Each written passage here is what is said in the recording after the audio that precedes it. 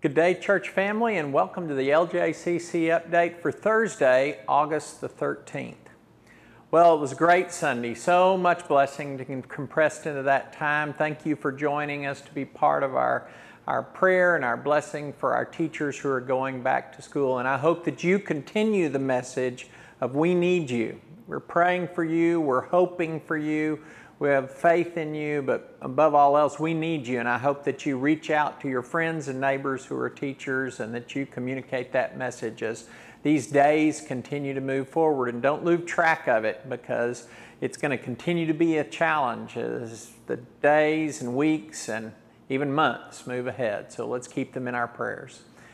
I'm really thankful for your tuning in and again your affirmation for the things that went on during the service. And I want to thank particularly Clara for her time and the passion she brought into her interview. Well, it wasn't quite what we were used to, but our annual business meeting came off and it was a success because of your flexibility and your help. So big thanks for all that you did to make sure that that happened as well as possible, and particularly for those of you who not only tuned in but participated in our ability through text messaging to be part of the meeting. Well, coming up this Sunday, August the 16th, is our back to school blessing for our students, also a group that we need to really keep in our prayers. We don't have all the details worked out yet, but we will be doing our apple tree apples, so just kind of stay tuned in for exactly how those are going to go. Our service Sunday will include an interview with the superintendent at BISD, Danny Massey, and we'll be talking about looking into a new look for our prayer walk. First of all, I want to ask you to let this be an opportunity. I mentioned this on Sunday. I want to remind you to invite family, friends, co-workers, neighbors. It can be as simple as sharing the text message that you receive with the link to the service. But in reality, you can point them to our website, which might be a really good thing to do. You can send a link to the website in a text message or an email. But really, all of that starts with you paving the way with a conversation with those folks that you'd like to invite. And I just really want to challenge you to invite one person that you know that has students in their family who you know need the encouragement of prayer. Inviting one family to join us on Sunday. They may say no, they may say yes and choose to not do it. But I want to challenge you to invite one family to participate in that. Engage in those conversations and then figure out how you're going to link them to our YouTube live service. Or of course, if you're planning on being there in person and you've invited them, there's no reason that you can't invite them to do that, in which case they need to take a look at the welcome back video on the website as well. Secondly, I'm really asking you to make it a priority to have your family together to this. If you're comfortable, come in person. But if you're going to watch, have the whole family watch, bring the children in. And I know sometimes the service is so adult-oriented that it can be difficult for our children to stick with it. We're going to do our best to engage the whole family, but really we need your help to say, no, this Sunday we're going to sit and come, whether in person and do that, or we're going to sit and, as Taylor always said, sit in our pajamas and enjoy our worship together and be there on the couch together and pray together for our students. Well, for the last 2 years, this has been the Sunday, this coming up Sunday, that we have been part of the Loving BISD prayer walk and similar efforts that have gone on in the surrounding school districts around us. This year, as with so many things, this will be a little bit different to participate in, but I'm going to be encouraging you to participate in praying and walking while you pray, or praying while you walk, for our schools and our teachers and our students, just what's going to go on. Haley Yates sent a Facebook message, I believe it was, a few weeks ago that had this really neat idea of PPEs for our schools. And you know, protective equipment gets that an acronym, but what this acronym was for park and pray every day. Well, we're going to join in that challenge and ask you after services and maybe after you've finished lunch this week to get into comfortable clothes, get a good hat on and some good shoes on.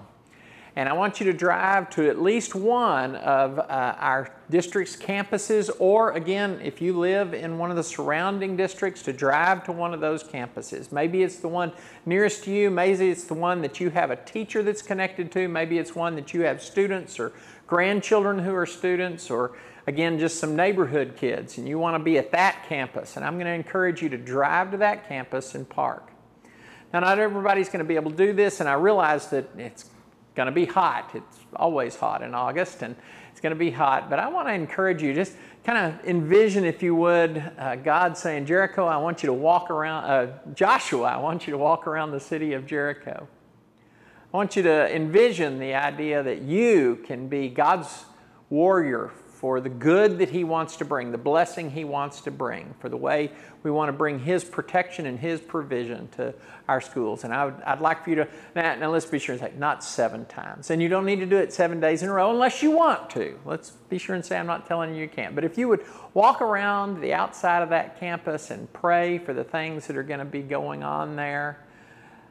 I realize it might be quite a walk. Again, they've got our campuses, and we're thankful that our campuses are pretty well secured, much more so than they used to be. So you might be walking on the streets that surround it, and that's okay.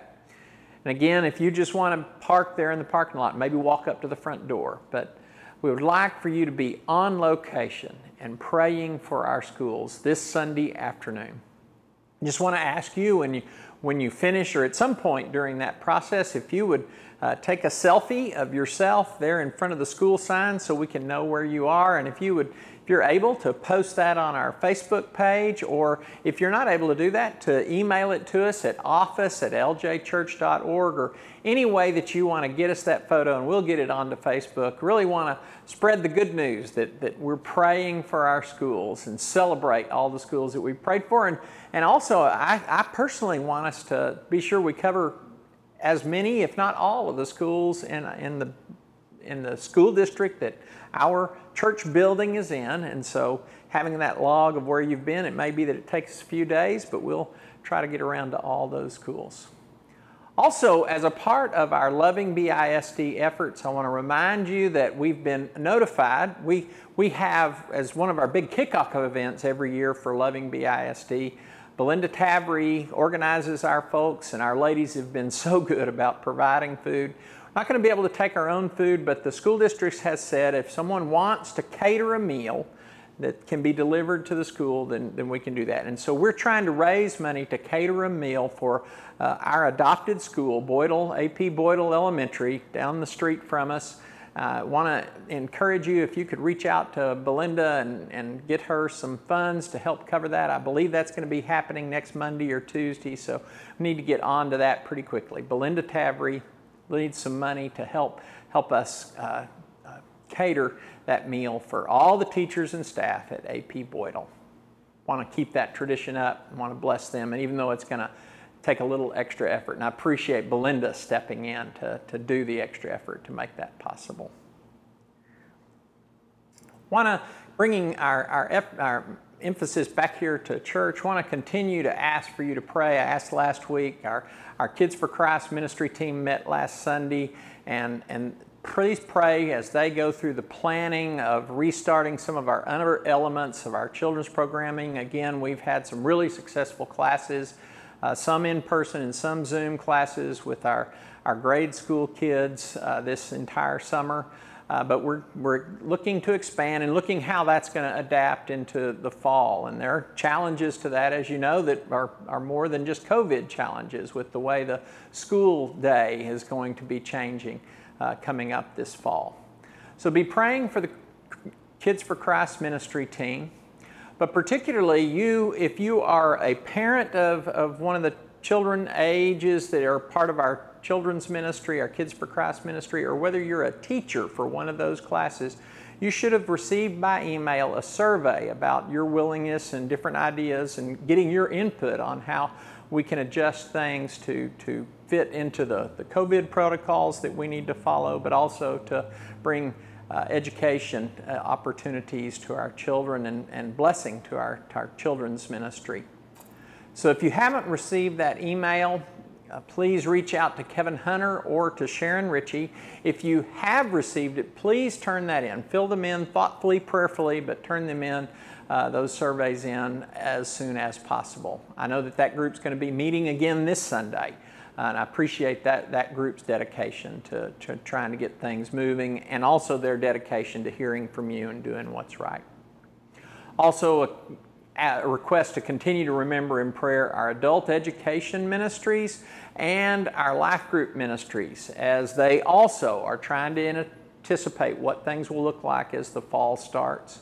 If you need to give some input, or if you want to get more information, either Chad Abney with adult education or Mark Davis with life groups. And please encourage them as they consider how best to do this. But again, you may have some information you want or some input you want to give.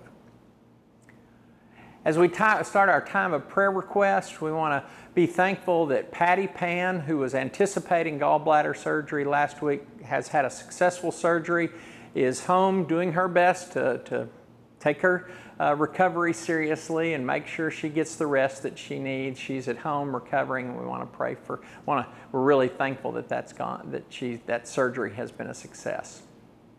We also continue to celebrate and continue to thank God that we don't have any new COVID cases to report that have been told to us here at the church of our church members, or again, family or friends connected to our church members. We do, however, have some things that we want to lift up in prayer, and I need you to be engaged with God in this process of praying for these folks. Last week I mentioned that Joanne Fillo had found a mass on her spleen, and they had done a biopsy and were waiting on results. Well, they didn't get the results back that they were looking for on that mass. In fact, it's been diagnosed, at least preliminary, as a form of lymphoma. She will be going this Friday to a blood oncologist, I believe up at MD Anderson, and they're going to be running additional tests starting again tomorrow, Friday. So let's keep Joanne in our prayers. Also, as we announced on Sunday, we've gotten discouraging news about Bernice Skinner, whose heart seems to not really be able to keep up, no matter what they're doing to help it, to keep up with what her body needs. And so please remember Bernice, and remember Jack. Put them in God's hands, because there are no better hands for them to be in. We want to continue to remember Edna Allen, who has now been officially admitted to St. Luke's Brazosport to their rehab floor. She's reporting that she's working hard, and we are really asking for your prayers for her, that she'll have the strength she needs to go through the therapy that they're suggesting, so that she can get stronger and again, God's healing touch in her life.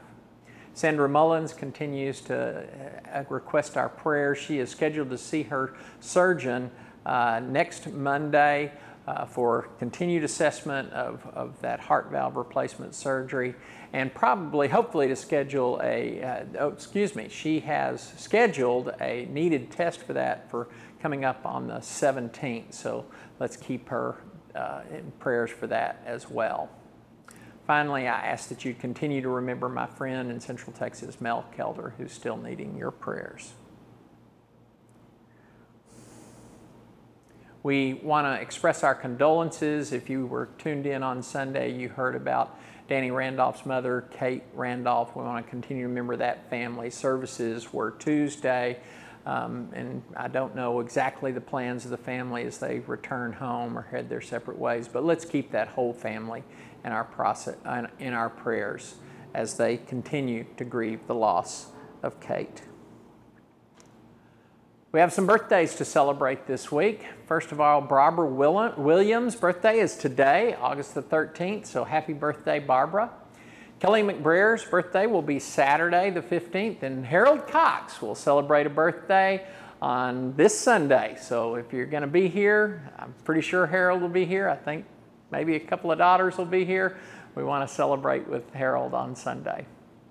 Dustin McDaniel's birthday is next Tuesday, and also next Tuesday is Janice Stewart. But that's not all, because next Tuesday is also Clyde and Janice's anniversary. Clyde, you better be on the stick. Don't you let her down, because that's a very special day for both of you, and especially for her. Well, Larry and Katie Kimmerling are also celebrating an anniversary, and that'll be this Friday. It'll be tomorrow, the 14th. And you'll want to extend a special measure of congratulations to Sharon Ritchie, who's managed to stay married to yours truly for 35 years, coming up next Monday on the 17th of August. We want to ask you to remember to check our website regularly and visit our Facebook page and get involved there. I want to really encourage you to download the Caring and Sharing every week, but I want to point you again to the meal train links that are there. Download your Caring and Sharing. Look probably the second or third page. There'll be internet links there for our meal train account. I've been made aware that we are in need of some additional folks to help support that, and so if you have more questions about that, don't hesitate to get in touch with Corliss Hicks as well. Want to continue to remember Lindsay Phillips and the Hope House project there in Porto Alegre. And again, one more time, I encourage you to send a card or a letter to Ozzie and Taylor. Encourage them as they get started there at ACU, and particularly to say thank you for their efforts to bless us this summer. So let's pray together. Our Father and our God, we thank you for all these birthdays, people that you have blessed us through their lives. We thank you for all these anniversaries and for folks who have set such a great example of unity in marriage. I want to thank you particularly for Sharon and the way she is a blessing, your blessing in my life, and has been for so many years. My life wouldn't be the same without her. Father, we continue to say thank you that we're not hearing of new COVID cases in our circle and our sphere, although we know that there are many still going on. We thank you that Patty is doing well and recovering from her surgery. Father, our hearts want to lift Joanne Fillot up to you. We want to ask for your healing touch in her life, and particularly your presence to be with her as she walks this path. Father, we lift up Edna. We ask for strength. Father, we lift up Sandra Mullins. We pray that the pieces will start to move a little faster so that she can get the relief that she needs and that intervention of that surgery. We lift up Mel to you. We lift up Helen Cole to you and ask for your blessings on she. Father, I want to lift up Bernice. Our hearts are broken by this latest news. We've watched her fight so hard. Father, we want to see the way that you're glorified through her life and through this situation. Again, Father, we pray your special measure of presence with she and Jack. And in the process of coming to her, we pray that you would communicate our love and our affection for each of them. Father, we lift up Kate Randolph's family. Thank you for a life well lived, and we thank you for a legacy of generations of faithful and good people who are following in her footsteps. We lift all these things up to you. We pray your blessings on our congregation. I want to pray your blessings on each of the people who are watching and listening. Pray that you will again make yourself evident, that you will fill them with your Spirit, and that they will feel effective in your service, even in these incredibly unusual times.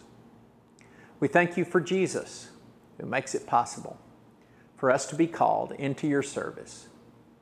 And so it's in his name that we all pray, and we all say, amen and amen. Thanks for tuning in. I'll see you Sunday.